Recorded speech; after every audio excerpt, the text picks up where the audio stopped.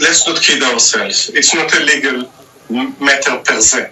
It's a political first and foremost. What the settlers are doing, they are using legal tools in order to execute their own political strategy, intentional, deliberate attempt to make a two-state solution to render it impossible. Now, from a legal point of view, yes, some of these houses were owned before 1948 by Jewish families, and I don't think many would dispute it.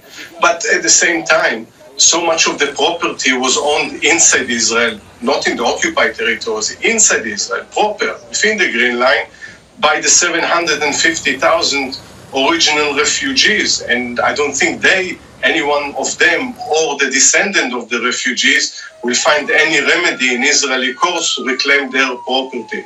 So the ownership is there, but this time actually to look at it from a political side. Now it will go back to the Supreme Court, and I hope they will reconsider and understand that in the balance of interest, yes, there might be ownership there, but the result of it might be much worse in political terms, in terms of violence. And again, to say that there is status quo, there is no real status quo in Jerusalem, or what is there is an occupation which 40% of the population has no rights, or very little rights, and 60% of the Jewish population has the rights, and the Palestinians have not the same access to justice, to the courts in Israel, as the Jewish population. The political motivation of these settlers that have their supporter in government, or at least those in government that won't clash with the interests of the settler, is to make a two-state solution based on Jerusalem as both capital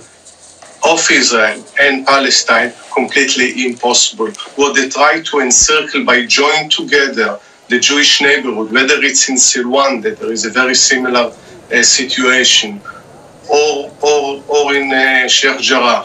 At the same time, to exclude from Jerusalem, like the Shuafat and the refugee came to create demography which favors the Jewish population in Jerusalem. And when they finish to encircle the whole city with Jewish neighborhood, that will make it almost, and cut it by the way from Bethlehem, they will make it almost impossible to have a continuity between Palestine, a Palestinian state, if it ever happens, and its capital in Al-Quds, in East Jerusalem. I think Israel is playing a very dangerous game.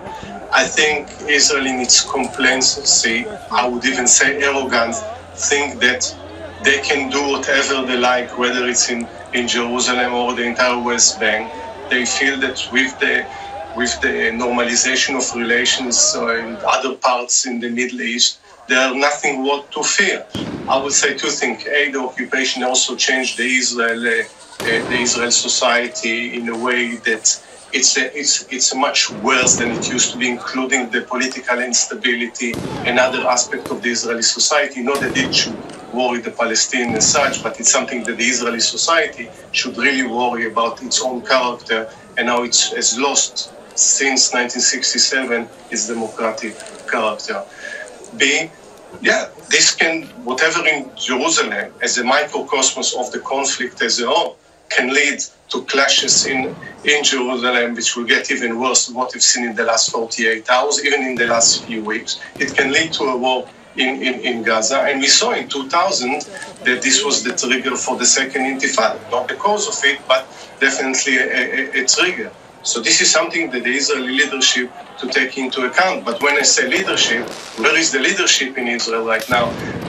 The supposed prime minister is busier with dealing with his corruption case and try to stay in power and out of jail. The rest are trying to form a